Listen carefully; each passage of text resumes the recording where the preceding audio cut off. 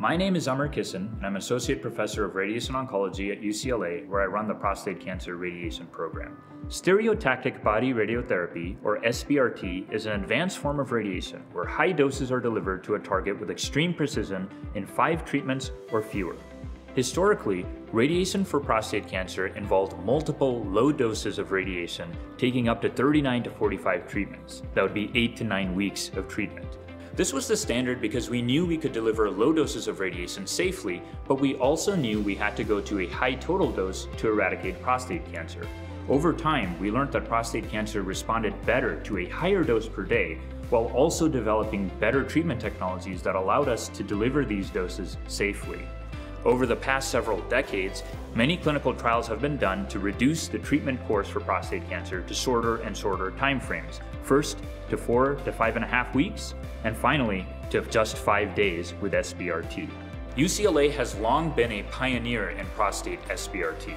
We started our program in 2010 and have treated hundreds of patients over the past 12 years. Several years ago, I teamed up with investigators across the world to pool data on the men we had treated with prostate SBRT. Together, we had 2,142 men who had long-term follow-up, allowing us to investigate the safety and efficacy of this treatment.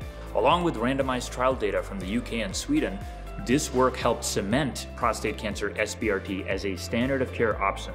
Here at UCLA, we offer this routinely, but we're also interested in cutting the edge. We have very active research programs looking at both improving outcomes with prostate SBRT and minimizing side effects. These include the use of an MRI-guided linear accelerator that allows us to track the prostate in real time while we're delivering treatment. We're also exploring the use of SBRT as a way to treat patients who've already had prior radiation to the prostate, and we're also exploring it in the context of men who have recurrences after surgery.